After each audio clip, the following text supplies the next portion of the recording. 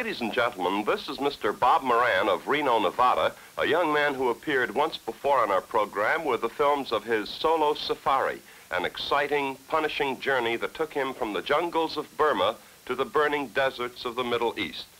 Now here's Bob to introduce his latest adventure. How do you do? What Jack has called my adventure is really the story of 16 men who spent 11 days challenging a stretch of river 17 miles long. That's right, 11 days to travel just 17 miles. But these were 17 miles that none of us who participated will ever forget. This is our story, the run of the Rio Grijalva.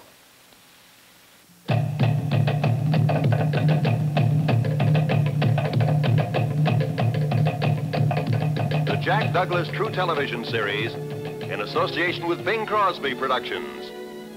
Across the 7 seas, combining the different worlds of travel and adventure. And presenting tonight, Adventure, the fascinating exploits of modern-day Marco Polos.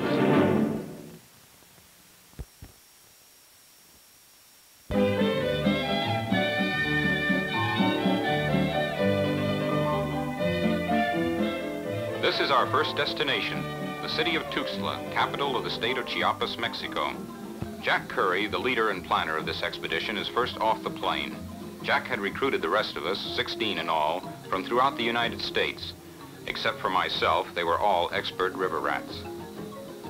At the airport terminal, we were greeted by a marimba band.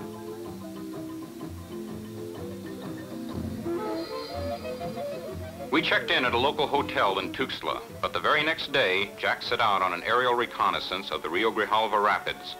As the unofficial photographer for Jack's outfit, Western Rivers Expeditions of Salt Lake City, I was invited to go along. The Rio Grijalva cuts through the Sumidero Canyon, and at this point, I'd like to make this clear. Except for 17 miles of deadly rapids, the Rio Grijalva has been thoroughly navigated and explored. But those 17 treacherous miles have defied all who have tried, including the army of Cortez. Many of the world's best-known river rats have come here, and after one look, have left without even making a run. Jack Curry was determined not only to make the run, but to see it through to the finish. That same afternoon, Jack and Art Singleton of Los Angeles took a closer look from the rim of the canyon. It's typical of Jack Curry that at no time during these preliminary explorations did he deceive himself or us. From whatever altitude, everything he saw spelled trouble, and he knew and so advised us. He was able to chart the first few miles of rapids, but no more. The Sumidero Canyon doesn't lend itself to walking. Weeks before, Jack had sent one of his trucks from Salt Lake City to Tuxtla, loaded with all of our necessary gear and supplies. We drove the truck to a sort of beach just outside Tuxtla, and a few miles upriver from the canyon. This would be our starting point. This rig would be used to support the oar locks, as we'll see in just a moment. Now, if my terminology isn't 100% perfect, I hope you river rats in the audience will forgive me. I don't pretend to be an expert. I'm just a guy who went along for the ride. And what a ride it turned out to be. We would use 3 giant rubber rafts for the run. As the greenhorn, I was drafted to inflate the rafts. Fortunately, Art and some of the others took pity on a greenhorn and chipped in. Otherwise, I'd still be on that riverbank pumping. Inflated, each of these giant rubber rafts weighs about 900 pounds.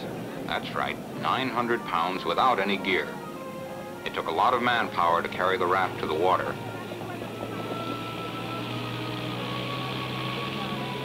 This helicopter signaled the arrival of the governor of the state of Chiapas.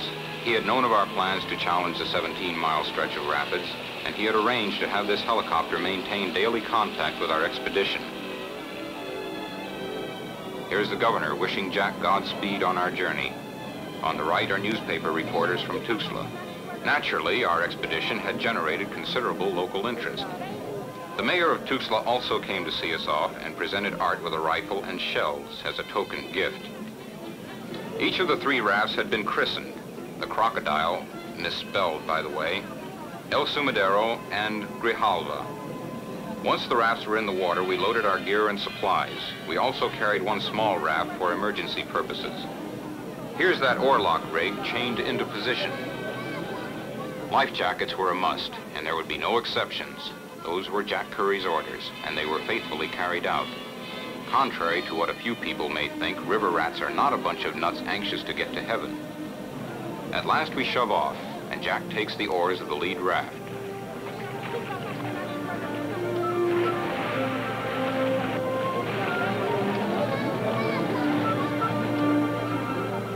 We'll pass under that bridge, Chiapa de Corso Bridge. Even the bridge was lined with spectators. More spectators along the banks of the river, all of them wishing us luck, and most of them thinking we were crazy. We drifted downstream and under the bridge, and we drifted slowly. The current is very mild at this point, and we had all we could do to stay awake instead of dozing off. Later in the afternoon, we hit white water, and this was my first taste of it. As far as the others were concerned, all of them experienced men, this was kid stuff. But being a novice, I thought it was a big thrill. The first of the really dangerous rapids lay ahead, and Jack had us pull ashore to make camp, figuring that this would give us time to reconnoiter the rapids. Remember, we were pioneering this stretch of the Rio Grijalva, therefore we were not able to benefit by someone else's experience. That first night, we just loafed around. Physically, we were as fresh as daisies. All we had done was drift downriver about 2 miles. But the tensions of the weeks of waiting and planning were still with us, and making early camp helped to quiet us down. Early to bed is early to rise. Too early, if you ask me, because it was mighty chilly around 6 a.m. And even the tantalizing aroma of eggs on the griddle didn't stop the shivers. But by the time we had sandpapered the dishes, that old Mr. Sun just poured out his warm blessings, gratefully received by all. So we're on the river above the first rapids, which we named Dead Horse Falls, because of the skeleton of a horse we had found near camp the night before. We had to bypass Dead Horse Falls, not only because it was mostly a giant cataract, but also because it was almost immediately followed by another falls. As I was to learn, when 2 major rapids are too close to each other, there isn't time in between to get the boats squared away properly. They're totally unmanageable. So we had to line the boats past the rapids. By lining, I mean that we had to empty the boats, then attach lines to them, and have the empty boats go over the rapids. Meanwhile, I had crossed the opposite bank to take pictures of this churning mass of water, which we named Paul's Falls. You'll understand why in just a moment. All right, the rafts have been emptied, the lines made secure, and the first of the rafts is allowed to go over the rapids. The second raft also makes it.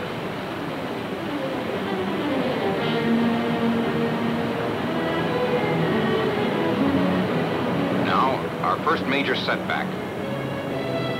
Watch these slow motion films, and you'll see the raft smash against the rocks, losing its oarlock rigging.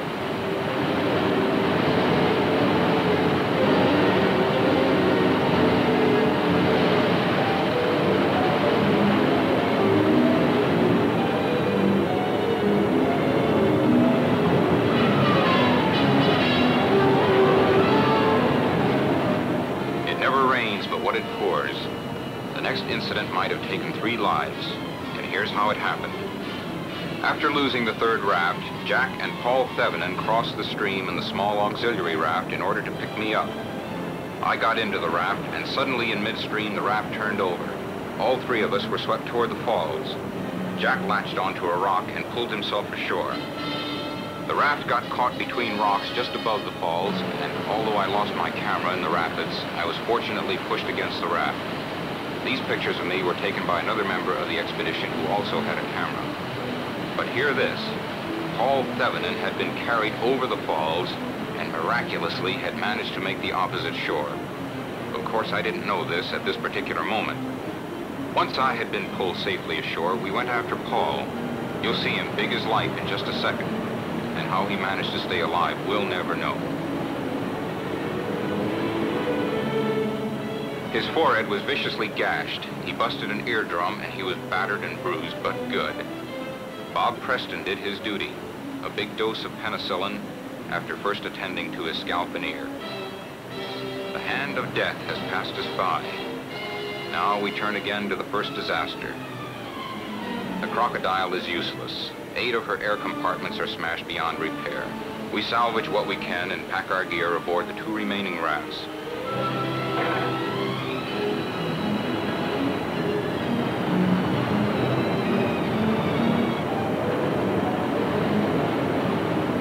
More lining at Matterhorn Falls, this time with men aboard.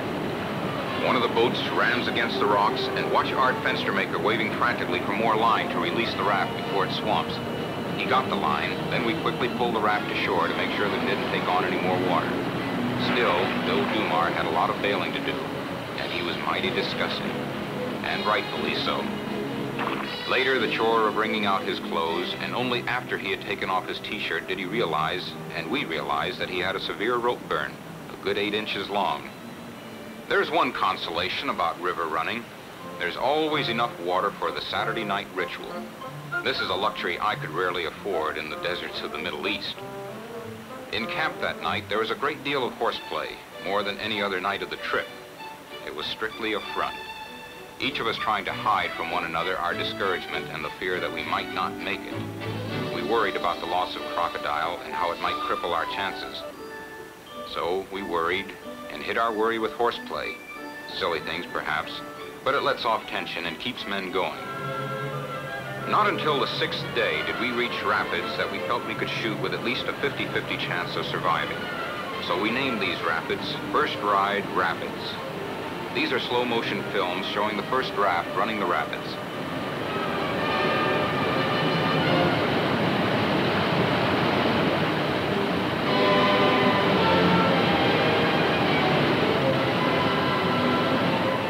Here's what the ride looks like from the raft.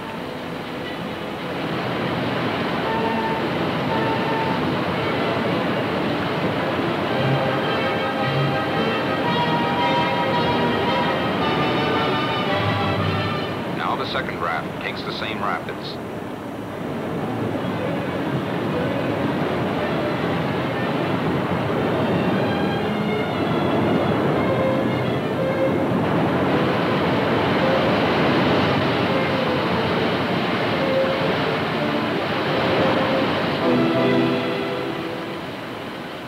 The exhilaration of sweeping over First Ride Rapids soon vanished.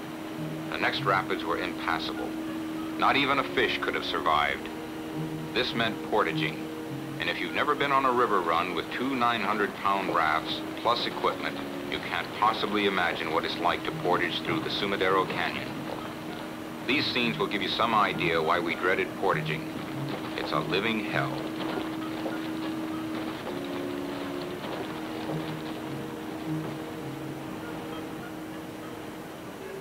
After busting our backs inching the rafts up the cliff, this almost seemed like fun.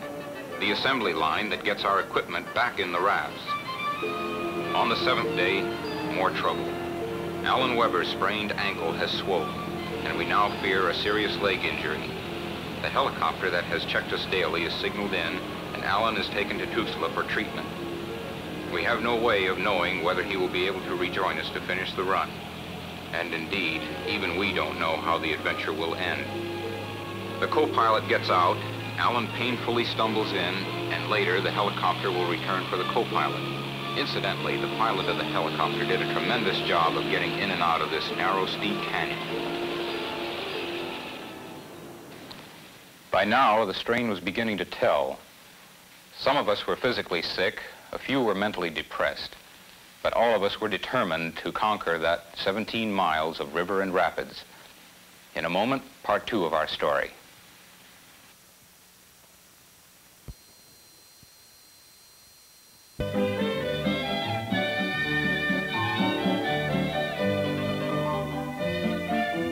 Always the ever-present river and more rapids without a name.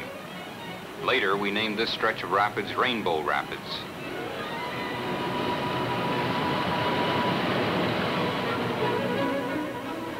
This one was a fun rapid. We took on a little water, but it was a very easy rapid to shoot.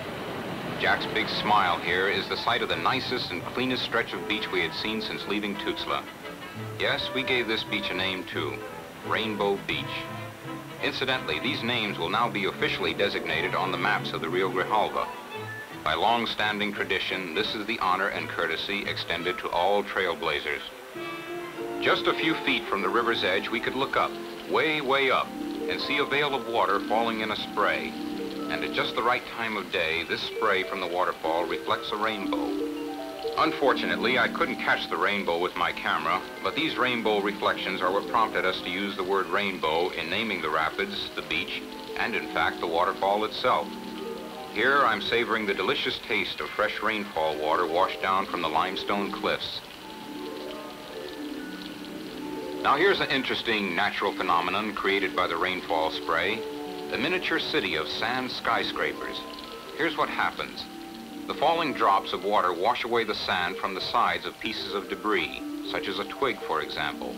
The twig or leaf or stick stays on top, and the sand underneath assumes the same contour. And so, Mother Nature plays architect and designs a model city by the banks of a remote Mexican river. To the right of the miniature city is a stretch of sand that we named Crocodile Beach. We saw 5 different trails left by the crocs, and here, clearly defined in the sand, the resting places of the departed reptiles. This churning, twisting torrent of white water was our introduction to Gorilla Gorge. We named these Lee's Rapids in honor of Tom Lee, one of our boatmen. This is fast water, very fast, and we debated the wisdom of making the run. Jack Curry had final responsibility, and he decided the rapids could be had. Here's the gorge, just a slit in the rock, and here comes the first raft. The film is slow motion.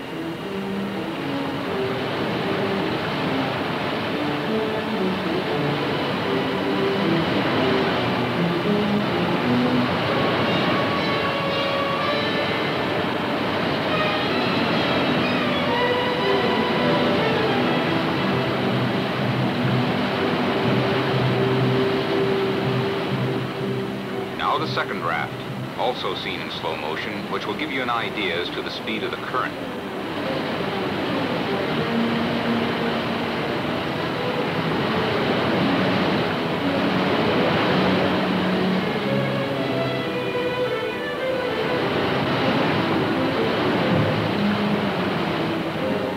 This shows how little room we had to go through the opening, a matter of a few feet to spare.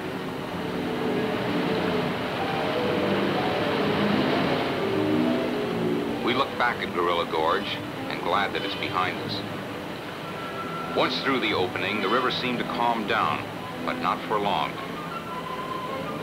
4 of our most experienced river rats, including Big John Cross and Art Fenstermaker, decided to shoot Fenstermaker Falls.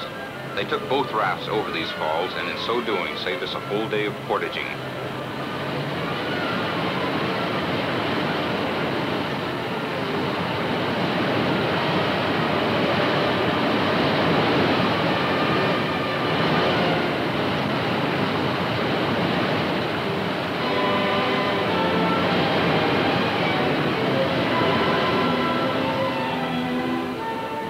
Calm after the storm, and lucky for us, the river had turned placid and allowed us to make for the beach. One of the rafts was badly torn up and had to be patched up. As you can see, it was quite a patch job. A section of the oarlock frame had also been shattered. Fortunately, we hadn't lost the shattered fragments, so that Jack and Art and Ralph Whitford were able to accomplish a terrific repair job. We made an early camp, but ate very little, being more tired than hungry. Incidentally, Jack had planned our food rations well. We had plenty of chow. The next morning, we shot Preston Rapids. It's more of a fall than a rapid, but we didn't have much time to debate the point. Here we go.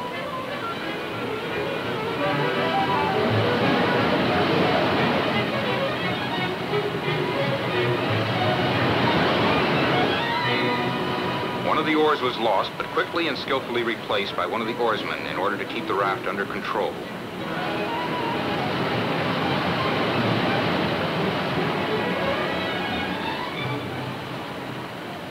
We had good reason to make for the shore. A breathtaking waterfall which we named Preston Falls, one of the most beautiful waterfalls I've ever seen. A foaming yet silky sheet of water dropping in stages some 200 feet down the mountainside. Again, we asked ourselves, as we had so often, who else has passed this way before us, if anyone? We have no way of knowing for certain. But I'm fairly certain that these are the first films ever made of these falls, or for that matter, most of the other rapids or falls. The spray falls into the river. In fact, after we shot Preston Rapids, the current took us directly under the spray of the falls.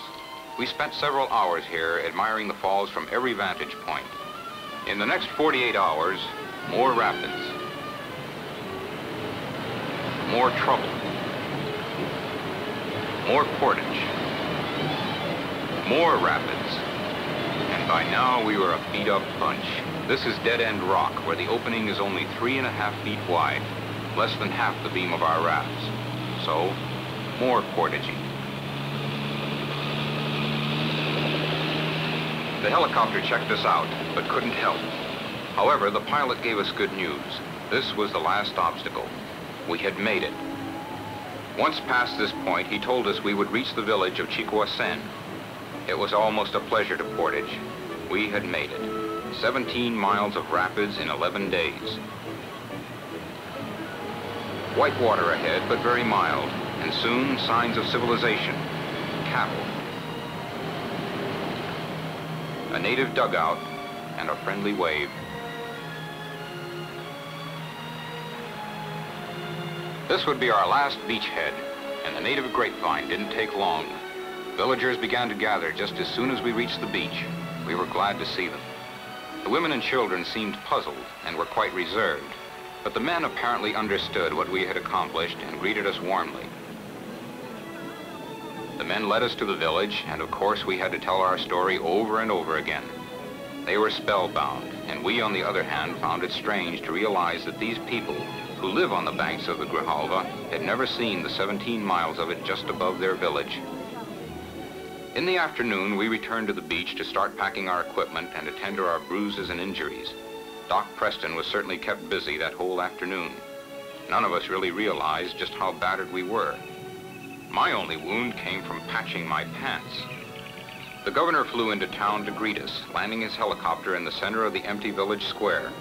He was genuinely pleased with our success and gratified that there had been no loss of life in connection with the expedition. Jack's Western Expedition's truck, which had remained at Tuxtla, was directed to the village by the helicopter pilots. We put our gear in the truck and bumped our way back to the capital city, where the governor was again on hand to greet us, this time in his official capacity. They had quite a reception committee, including the airport marimba band. Men will be boys, especially when they've emerged from tension and pressure, so we put on a show of our own. This was more like it, and I sure hope that our wives or girlfriends will understand. That evening, we were treated to a folk dance exhibition at a dinner by the governor in our honor.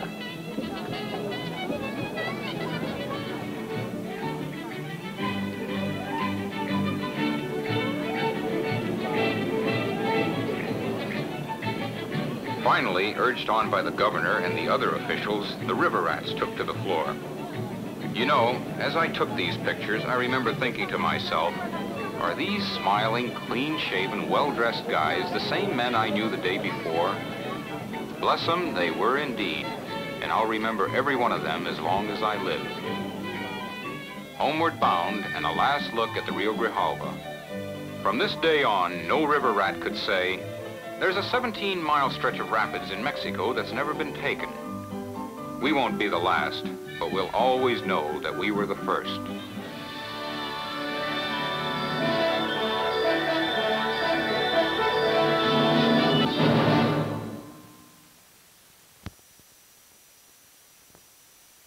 During our 11 days on the Rio Grijalva, I saw many examples of inspirational courage and fortitude.